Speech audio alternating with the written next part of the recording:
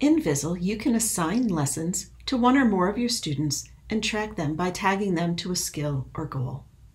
To search our library for lessons, click Search Library from the main menu. Then use the various filters in the box to the left to search for lessons related to a specific skill or topic, as well as by grade, standard, and/or keyword.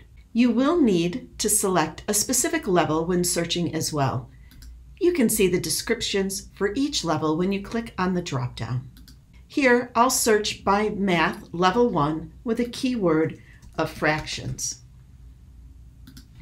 There are a lot of lessons in this search result, so I'll add a grade to my filters. Click Apply and search again. You'll see we have two different ways to look at your search results. By curriculum topics, when available for your search options, as well as by individual lessons.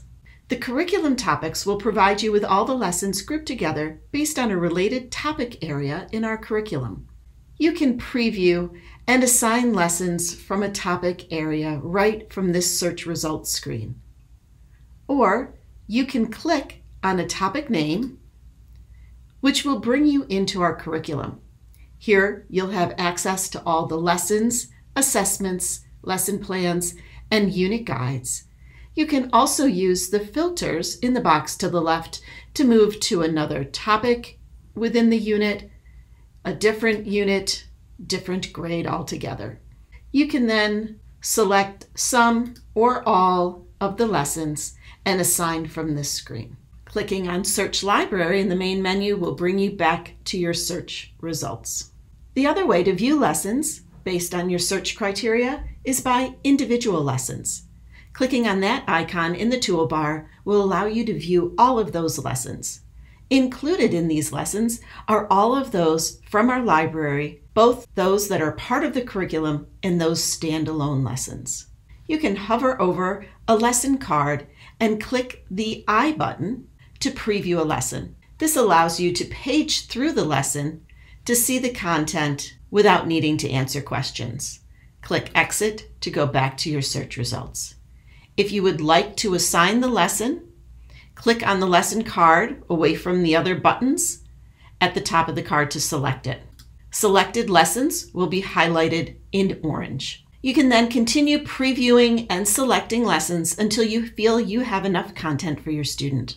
Once you're ready to assign the lessons, simply click the Assign button located under the toolbar. You'll be brought into the assignment options. Here, you can select either a date range or specific dates that you'd like the lessons to be available to the student. Vizzle allows you to assign up to 18 weeks. Your second step in assigning lessons is to decide if you would like either single or multiple play. When single play is selected, the lesson or lessons will be available during the date selected until the lessons are completed one time. The lessons will not be available to the student again unless it is reassigned. Multiple play allows the lessons to be played multiple times during the dates selected.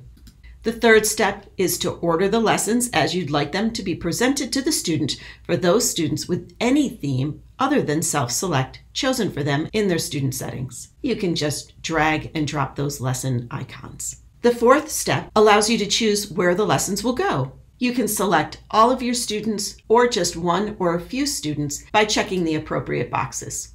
Once you have everything set, then save. We strongly recommend you save with custom tags.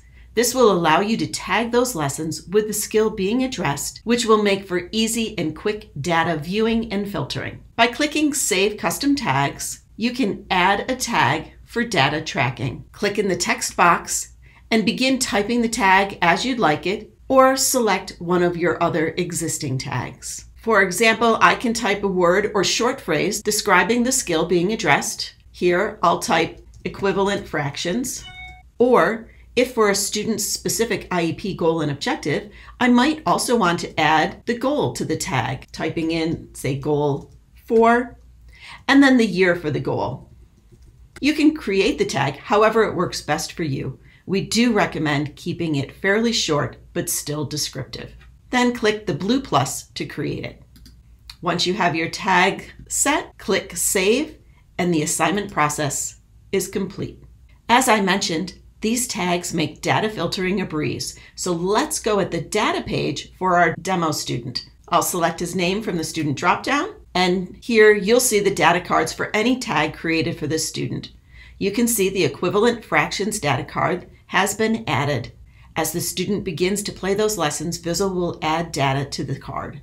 These tags can also be used to filter data from the detailed report page. Just use the Goals Objectives dropdown to select the tag and set any additional criteria you'd like, and then click Submit. Back in our search results, if you'd like any additional information on any of the lessons, click on the More Options button in the top right corner of the lesson card to open the details screen. Here you'll see all the options you have related to each lesson. Preview, add to your resources, a share link to add the lesson to your learning management system, add to group instruction. Under More Options, you can print or play the lesson. And then we have our Copy to Edit button, as well as the Assign button. You'll see the full lesson description and any standards that the lesson aligns with.